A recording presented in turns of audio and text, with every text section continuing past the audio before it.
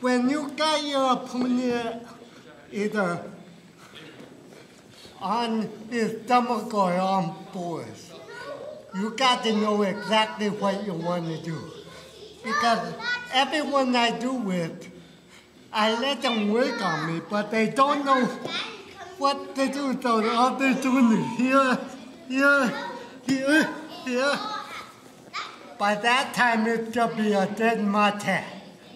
Okay? As long as you're doing something, the referee should let you work.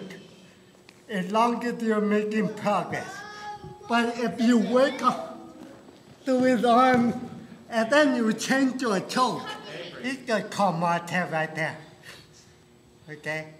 If I'm wrong or if I'm wrong, you can correct me anytime you want.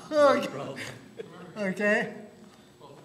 So you gotta make sure if you want an arm, if you want to do a regular choke or whatever, just don't switch from arm to arm or arm to neck.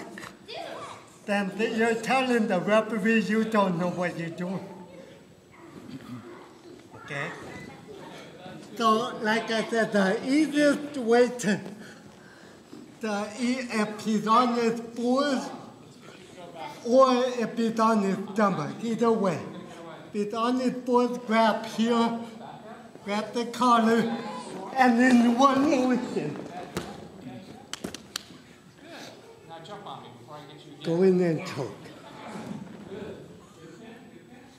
Okay? You okay?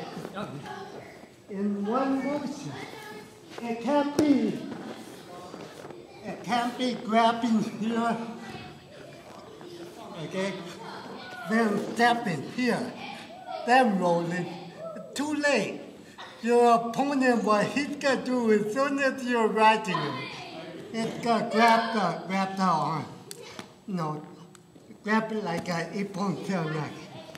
And he's gonna throw you with it. Okay? And then he can work from there. Okay, it has to be one motion. Okay, you're here. Now, even if it's naked down, grab it here. You're gonna grab a little lower. Here.